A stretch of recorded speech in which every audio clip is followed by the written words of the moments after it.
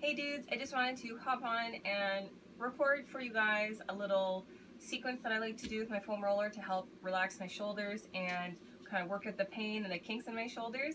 I got a lot of grindies, a lot of crunchies in there, and I got a lot of knots. So getting a foam roller like this is a great investment. You can get beginner foam rollers, I like to call them, that are just smooth. It doesn't have the nubs. And then you can get some that are like half smooth, half nubbly, and then this is like probably max nubbness. Okay, so a good way to kind of work out those shoulders is to use this type of roller. Obviously I would start on the beginner roll, of like a flush roll, if you have one or if you can get access to one first, probably, because this is a little bit intense at first, but this is what I have here and this is what I'm going to demonstrate with. Okay, so first thing you're going to do is you're going to lay on the roller. Okay, and you want to think of your hips being stacked one over another, so you're just kind of looking forward, and the roller's in your armpit. Okay, so if this is already too much pressure, then you're not even going to lift your hips. You're just going to get a little bit closer to it so that you can like gently rock forward and back. Okay, so my arm is straight overhead and I don't want to like strain my neck, so my neck is just relaxed, my head is down a little, and I'm rolling forward and back. Okay, at any point, if this is not enough, or even you can start this way, what you're going to do is you're going to press into your feet a little bit. You're going to press into this bottom hand, and then you're going to lift your hips slightly so that you're rolling back and forth. So I'm pressing into the floor with my bottom feet, or with my top foot, and my bottom shin is just supporting me. Okay, from here, I'm going to do that, I don't know, let's say 10 times back and forth, and I'm not going to go as fast as I went either. Okay, you're going to think about going nice and slow. Okay, in a massage, your masseur, your massage therapist would go relatively slow, right? So you want to think of going slow enough so that you can kind of work through the muscle, work through the kink that you need to work through.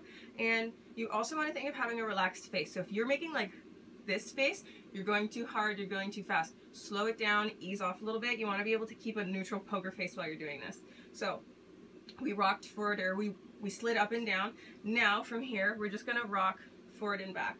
So thinking of, not in the middle, so thinking of lifting your chest and then lowering your chest down to the floor. So again here, I'm going to roll through nice and slowly as I go forward and back. And again, I'm going to do like 10 forward and back.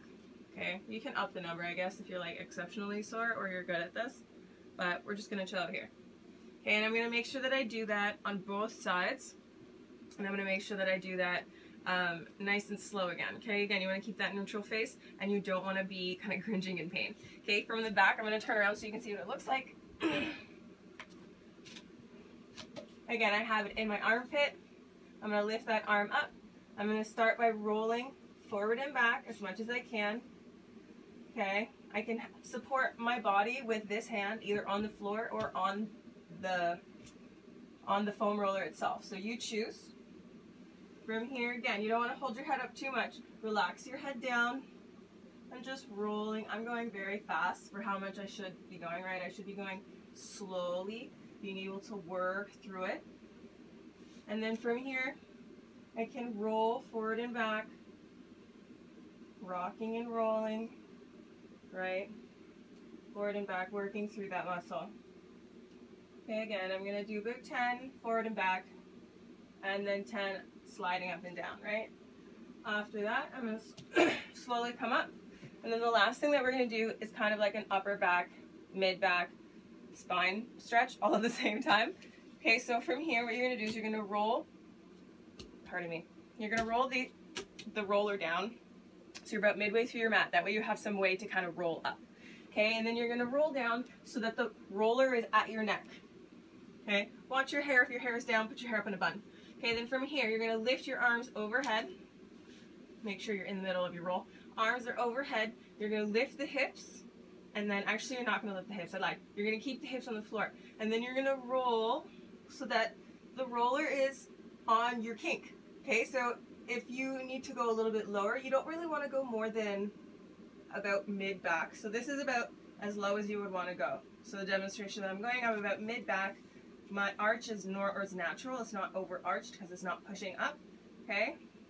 So first thing you can do is you can just chill here with your arms overhead. I don't have a lot of room, okay, but arms are overhead, you can chill here for as long as it's comfortable. Again, remembering that entire process, my butt stayed on the floor, I didn't lift my bum up. And then when I've had enough, also remember, I rolled here rather slow. Don't roll too quickly through this. Take your time so you can feel it and enjoy it.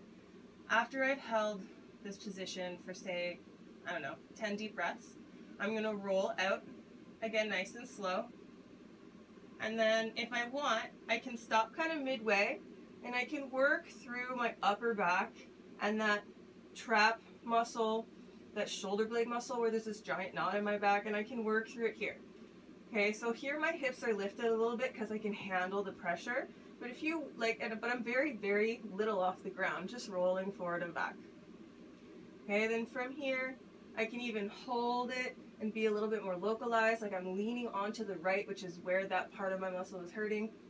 Then eventually, I can come back to center, and I'm gonna roll off sideways. Okay, don't just crank your body up in the opposite position that you were just doing. That being said, you can do that, I don't know, I wouldn't do that too many times, that spine roll, simply because your spine doesn't need that much, that many rolls. You don't want to overdo it. But you can do it maybe once or twice a day and not see any ill effects. That being said, definitely consult a doctor or a physiotherapist if anything like hurts exceptionally, or if you have excruciating pain doing something. Obviously you always want to consult with someone. But this is just something that's working for me, and I thought I would share it with you, and hopefully it works for you.